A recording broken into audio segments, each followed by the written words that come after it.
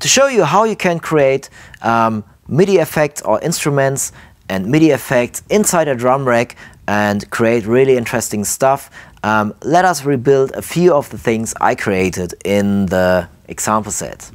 So first I'm gonna open up a new MIDI track, and then I'm gonna drag and drop an empty drum rack onto the MIDI track. Now I'm gonna locate the pad I want to use. So for example, my tom 1, which is a C2. So I'm now just gonna drag and drop the sound I want to have, which is called Red Arlet. It's a preset from Ableton. I have to go into my instruments, and here's the preset Red Arlet. I'm gonna drag and drop it into my C2, and I'm now gonna get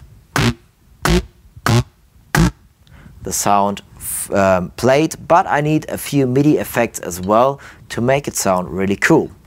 So first thing I'm gonna need is a longer note. So I'm gonna pick the MIDI effect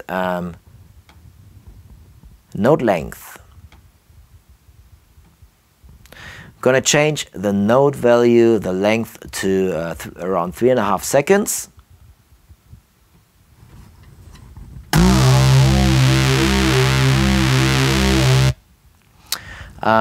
Maybe I want the note a little bit down, so pitch it a little bit down. So I'm gonna add a pitch as well and go to -3 semitones. And now I want not only one note from this pad, I want more notes. So I'm gonna put in a random, and because I want 4 notes playing in semitones going up, I'm gonna put up the chance to 100, put the choices down to 4, and because I want not play them randomly, I want to play them in a cycle, I'm gonna go to the mode Alt. And now I get 4 tones, another tone by every hit on my pad.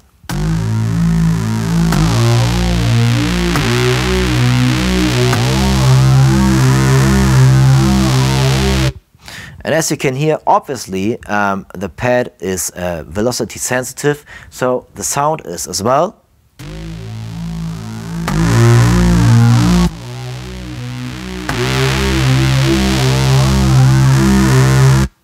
So if I want to change the velocity as well, I could add a velocity MIDI effect as well.